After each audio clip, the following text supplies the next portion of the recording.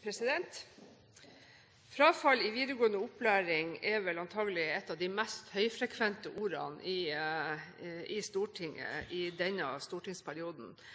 Og det å legge til rette for at elevene kan få fullføre, det kan vi nesten ikke gjøre godt nok.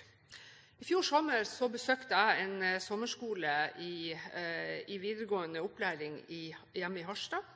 Og det var altså da elever som da hadde bommet på målet under den ordinære eksamen i henholdsvis matematikk og kjemi. Og elevene hadde altså da mulighet til, gjennom et sånn 2 ukers oppfriskningskurs, mulighet til å komme opp til eksamen, og denne eksamen ble avholdt umiddelbart etter dette sommerkurset. Og jeg tror at det er litt av poenget her. At å tilby elevene et sommerkurs, for så å tilby dem å vente i 2-3 måneder til de skal gå opp til eksamen, det tror jeg faktisk er en dårlig deal. Når de først har motivert seg, tatt dette kurset, så tror jeg det er ganske viktig at de også får en mulighet til å sette et punktum for. Og dette kan jo også være elever som ikke alle kanskje skal videre i skolesammenheng. Noen av dem skal kanskje ut i lære og i bedrift. Og det er slett ikke sikkert at deres hverdag er så tilrettelagt at de greier på en måte å holde ved like det faget sånn at til at de da skal gå opp til eksamen. Jeg er veldig enig med saksordfører som hadde fokus på at man var veldig sånn systemopptatt og at hvor vanskelig alt skal være. Men jeg tror det er sannhet at vi ikke kan strekke oss langt nok når det gjelder å legge til rette for elever som av en eller annen grunn enten har fått en svært dårlig karakter og ønsker å forbedre den, eller de som har kommet i skade fast for å stryke for at de ikke hadde kunnskaper nok til å bestå eksamen.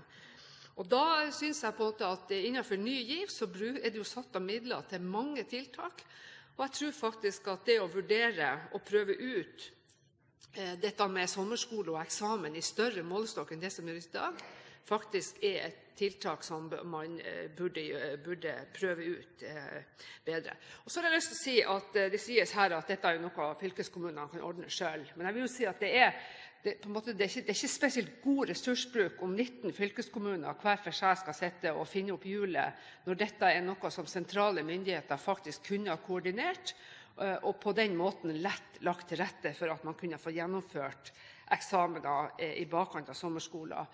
Og de erfaringene også som er gjort med sommerskoler, og i Troms har man til alt omhold prøvd påskeskole dette vårhalvåret for elever som følte at de kanskje lå litt tynt an og skulle perfeksjonere seg i oppkjøringen til eksamen.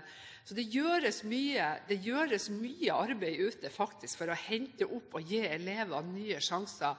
Og det som også var ganske utrolig i møte med disse her 15-20 elevene som jeg møtte i fjor sommer, det var jo at de innrømte glatt at våren hadde gått bort til tøv og tant, og de hadde ikke tatt seg sammen i timene, men nå hadde de liksom motivasjon og var klar til å virkelig sette inn støtet for å få den nødvendige kunnskapen til å kunne gå opp og føle seg forberedt til å ta eksamen.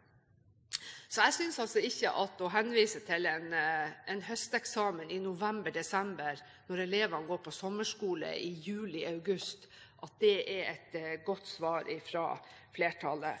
Så jeg appellerer igjen til at statsråden kan ta dette med seg videre inn i arbeidet med Ny GIV, lære av de erfaringene som så langt er gjort med sommerskoler i en god del fylkeskommuner, se på der man har fått til eksamensordninger, og hvordan dette i så fall kan videreføres også til flere fag. Så er jeg enig med representanten Anna Ljunggren i at hvorfor skal det bare være de 2 fagene? Jeg synes vi skal strekke oss langt. Jeg synes vi så langt det mulig faktisk skal legge til rette for at flere av elevene kan få gjort seg ferdig med eksamen i fag de egentlig skulle vært ferdig med, før de starter på en ny høst, før de skal gå i gang med nye oppgaver, og for å slippe å ha den byrden liggende på toppen av de fagene de har det semesteret de da faktisk starter på. Og da skal jeg ta opp forslaget, for det tror jeg saksordføreren kom i skade for å glemme.